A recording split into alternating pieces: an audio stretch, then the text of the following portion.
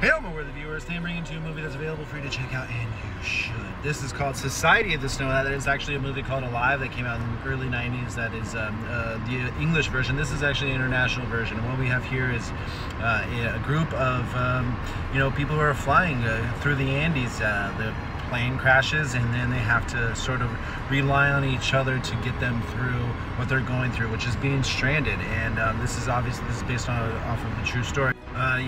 People here are from Uruguay, and you're in the snow, it's freezing, you only have half of a plane that is going to keep you warm at night, so you bundle up with other people and you try to keep each other warm.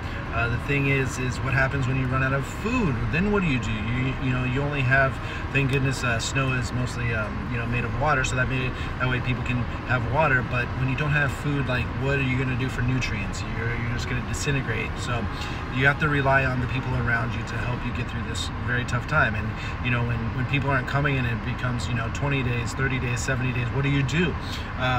The rescuing is just so hopeful, and you don't know if you're gonna survive the next day. I'm giving this movie a WTV. Wow, is it beautiful. Not only beautifully shot, but the story itself and what they had to go through to try to survive. And even if they did survive, I mean, like, would you put yourself through that just to get to that point? I mean, is survival really the best thing that is out there? I mean, life is all we got, right? So you got to do everything that you can to live, or do you? This movie is very, very interesting. It's unforgettable. The stress that you feel during it is very palpable, and the creator makes you feel that way, and it's just beautifully done. I highly recommend this movie. It is out on Netflix. It is not Hallmark, so don't think that it is. Go check out Society of the Snow because it's worth the view.